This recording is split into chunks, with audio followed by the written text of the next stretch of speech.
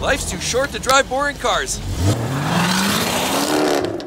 Every single vehicle needs two major components to move it down the road. One is an engine, which we know about. That's the heart of the beast. But the other one is how you transfer that power from the engine to the wheels, and that's called the transmission. Well, today I'm going to share with you 10 vehicles that have such a fatal flaw that those transmissions will prevent this vehicle from lasting 60,000 miles. Let's get into it now.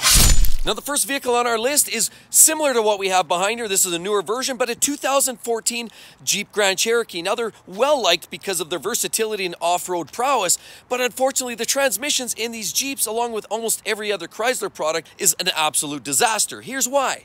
Sure, they're pretty cool looking. You've got your Jeep design with the fancy grille. That's pretty standard stuff. And you've got some pretty cool lights as well as rims.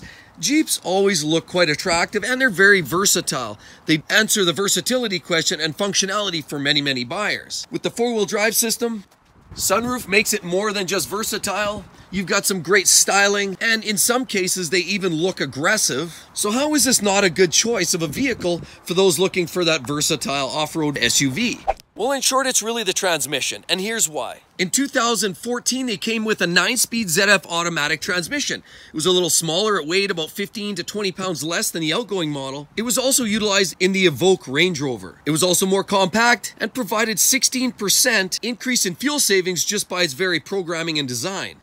But unfortunately, about 1.1 million of these beasts were recalled because of their failures. Many failure rates. From aggressive upshifts, aggressive downshifts, slipping, shuddering through the drivetrain, all from the transmission, axle vibration, random kickdown. And one of the more serious issues with this vehicle, upon a customer grabbing the shifter, sliding it over into a position they deemed as park, it wasn't as clear and distinctive, and often people would put it into neutral, not realizing, thinking it was in park, and then they'd get out and the vehicle would start rolling away. There's actually cases where somebody was run over and it crushed them against a fence. Sadly enough, this transmission is one of the worst you'll ever find. Is what we have here. Another fine Chrysler product is the Dodge Journey. Now, the Journey isn't too far removed from the Grand Caravan, the Caravans. They all suffer some major transmission failures. Sure, these vehicles look relatively versatile, if not slightly basic and bland. They have old school lights. They have low rent rims, no sunroof in many of the models, spray-on chrome door handles, even a pretty generic looking taillight assembly with hordes of plastic throughout.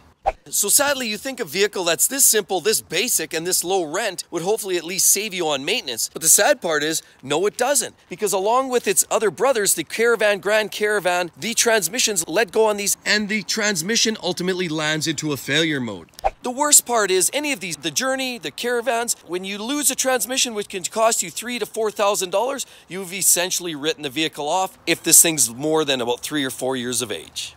So the next one on my list with an absolutely horrendous transmission is this vehicle right behind us, and it's the Nissan Pathfinder. Do you remember many moons ago, the Pathfinder was more truck-like. It was following the footsteps of the Toyota 4Runner, which currently is still a body-on-frame design and very truck-like. Unfortunately, the Pathfinder's veered off another direction, and it's gone more light-duty, if not slightly like a minivan. And there's a Nissan Pathfinder. It satisfies the needs of a lot of drivers. For example, you've got sunroof action, very interesting door handles, chrome accents which make it just look pop, some fancy wheels. Skirting around, you've got these pretty cool rounded taillights, if not slightly bland. Of course, it's four-wheel drive in the SL model, and you can even tow some weight. You can pull a small boat or a small trailer. And this vehicle even has some of the luxury amenities. You've got leather interior, full-on infotainment system, and a lot of other amenities just to keep it comfortable. What about the extra chrome on the front here? A pretty bold truck-like grille.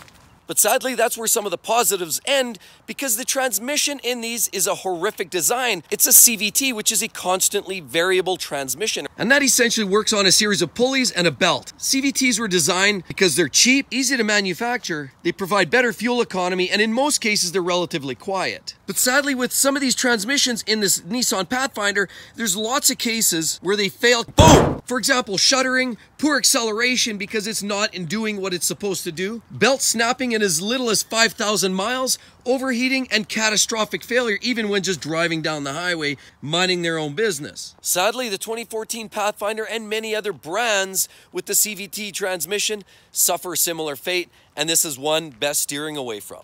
So the next car is this little blue beauty right behind me, and it's the 2016 Ford Focus. These cars were intended to be a very affordable car, a great runabout, very economical. In some cases, they even have nice dressed up wheels, sunroof, leather interior, funky little soft touch, and a sporty little wing in some cases. But that's not the problem with these vehicles. The problem with these vehicles isn't the low cost of production or even the relatively moderate build quality, it's actually the DCT transmission, the power shift gearbox that's located inside these cars. Many customers have reported shuddering, juddering, lurching, sudden acceleration, delayed acceleration, outright hesitation, first to second gear aggressiveness, and unfortunately, as about 1.1 million customers experienced, outright failure. That's right, these cars failed. There's a class action lawsuit for that vintage and that generation with the power shift gearbox. And this Ford Focus is honestly one of the vehicles that hits the list of the worst transmissions ever in a road car. And here's the next vehicle on my list. It's a great little German sedan, and it's called the Volkswagen Jetta.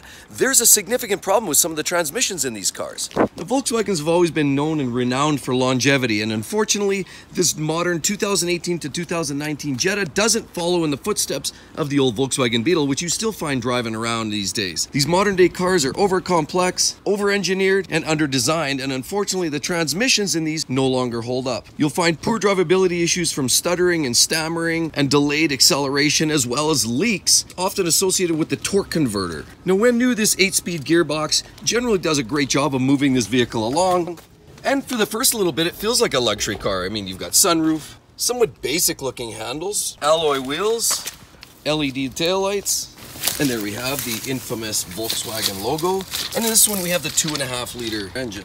And if you look along, it looks an awful lot like an Audi, and that's because it largely is an Audi as well. But did you realize the transmission in these vehicles, up to 80% failure rate exists on them? That's right, over 3/4 of the vehicles that hit the road eventually sustain some sort of a transmission fault, which leaves customers in a lurch. The worst part is, it almost always happens outside of warranty, and it ends up costing you and me an arm and 3.5 legs.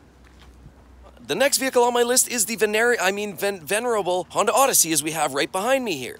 As you can see, back in 1994, this came out with a 4-speed transmission. They were sort of robust, and people loved them because you could haul about 150 people in there. Just kidding, not really. But you could in fact haul a whole fleet and family and friends and relatives all in one sitting because they're huge, they're long and large and in charge. As you can see by this vehicle here, been run hard, put away wet, you've got some rough rims, but you've got this massive sliding door which allows all the kidlets to jump in and out. This vehicle even has leather interior and all of the other amenities you need in a standard vehicle, including a sunroof. But nothing too fancy going on here. This is pretty old school light system there. The early generation of gloss black finishing on the grille. And look, it's even faded all to no end. But it does have a ginormous roof rack to haul a couch on top or a few sheets of plywood and drywall. But there's nothing too slick on the back, as you see, it's pretty much a drop off and allows this tailgate to open with ease.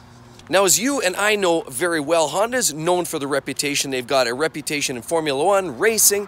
They've got a reputation in durability, reliability, but unfortunately, every once in a while, there's a miss. Such as you see with these. The early generation came out in 94 originally as a 4-speed auto. Then of course they bumped it up. And now in 99 is where they started seeing some of the problems with the new revised automatic transmission. 99 generation of vehicles had a strong reputation of unfortunate weak failures. From unintended shifting to delayed shifting to unintended acceleration to delayed shifting, as in you put your foot down and all of a sudden wham, and then it goes. And often what ends up happening is this vehicle starts to slip, miss, to one day all of a sudden, it stops shifting altogether. Second gear breaks, third gear overheats and fails ultimately. And some people attested this 5-speed failure to a faulty bearing within the transmission that blows apart and leaves shrapnel throughout and ultimately causes an early demise of the remainder of the system. Now sadly, even though Honda is known for an absolute stellar level of reliability, this one is an absolute miss. Sorry Honda, but the Honda Odyssey just has that sloppy little gearbox. The next vehicle on our list is essentially the Karen wagon right here, and we're talking about the Ford Explorer. There it is. And unfortunately, there's a lot of transmissions in the older generation. Now, what we have here is the newest one. Older generation units, transmission failures early, 25, 30,000 miles. Very early failure rates on these vehicles. Now, sure, police use them. They're used by a lot of public authorities, and they're popular because of the high volume, low cost to run, low cost of maintenance, low cost to buy. But unfortunately, all this versatility comes at a cost, and the cost is transmission failure rates. And unfortunately, what that means is costs in excess of $4,000, $5,000 to sort out. And the next vehicle, possibly a vehicle I'd like to tell my old boss to go buy, but I definitely wouldn't give it to my mother because these vehicles are notoriously rotten. And here it is, the Kia Rio. Now, these vehicles have been considered lemons for 15 years running, but let's first take a look. I mean, they're cool little accented lights here. You've got some great little alloy wheels and a basic little mirror assembly. And even the door handles are cuter than what you find on the Jetta. But they do come with a sunroof, which is nice, and this cutesy little antenna here. Hub motor on the back, you circle around, and it's actually got a really cute little back end on it. Now here you've got a basic tail light, and there's your Kia. But everything is as you would expect it to be on a base entry-level price point car.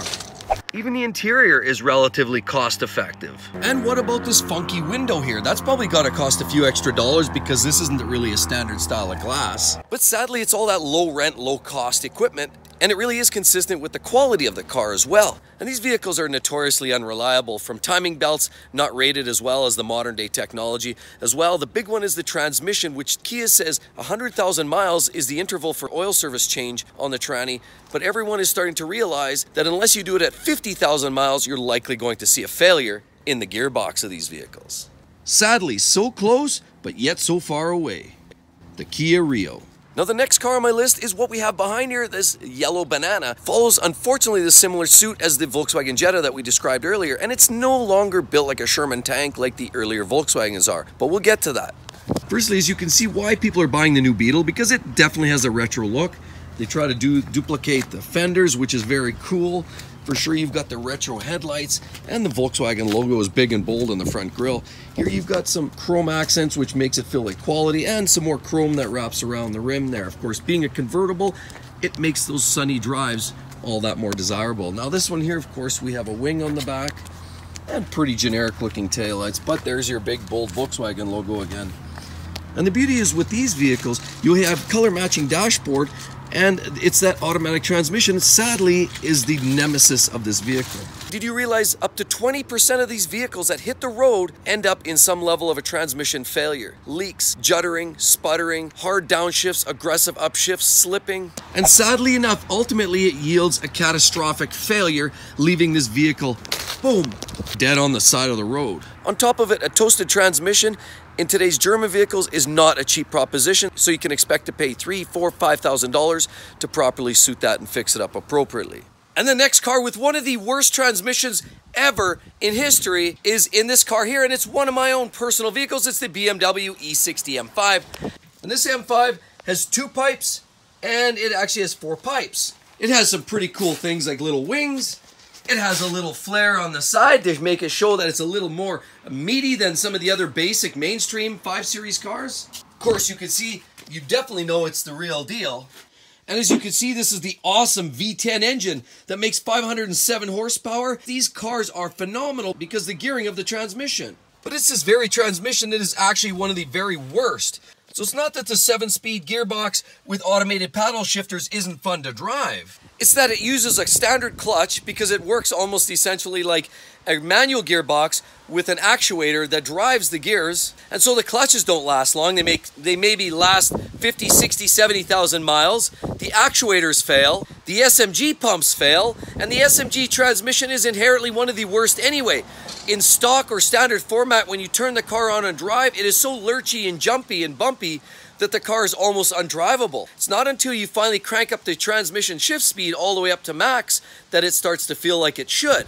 Still doesn't even come close to the modern day dual clutch transmissions, but the fact of the matter is differentials break, clutches break, SMG pumps break, lots of different parts within that gearbox. This base transmission's solid, but all of the other parts around it just don't last the test of time, and that's why this truly is one of the more undrivable and least desirable transmissions in history. So why drive it then, you say? Because that engine is just so epic and they will never build another one like it. That's why it's a keeper.